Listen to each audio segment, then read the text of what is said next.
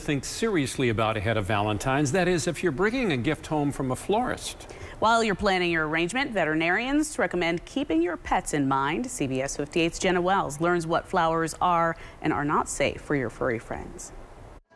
Very busy. We are actually almost to max capacity for taking orders. Flowers are a staple each Valentine's Day, but while they might charm your special someone, some are toxic to your pets. It's not uncommon for animals, cats or dogs, to kind of sniff things out and what's that and taste or lick or even chew on some of these plants. So some of them are risky and some are safe. When building a bouquet, Dr. Pete Gavaris at Silver Spring Animal Wellness Center recommends keeping pets away from carnations, hydrangeas, and lilies. Lilies are really a problem. For cats, they can cause kidney disease, kidney failure, so they can be toxic.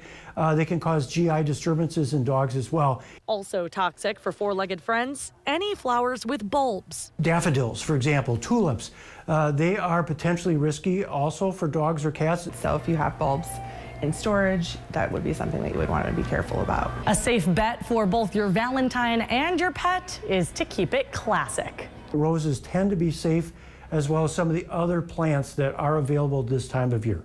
Marigolds, snapdragons, pansies. If you're worried, your florist can help you pick the right plants. We want to make sure that it's safe.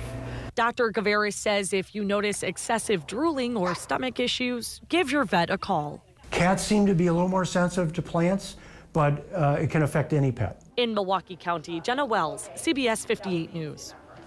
And something else that Janet shared with us, of course, another popular Valentine's Day gift is chocolate. Dr. Gavaris reminds people to keep that away from your pets, too, because certain chocolates can be toxic. Yeah, especially to dogs. I remember Dusty ate a whole pan of brownies one Valentine's Day, and he was running around the yard for hours, which is not great. I mean, he took him to the vet, he was fine, but it was very scary. Yeah.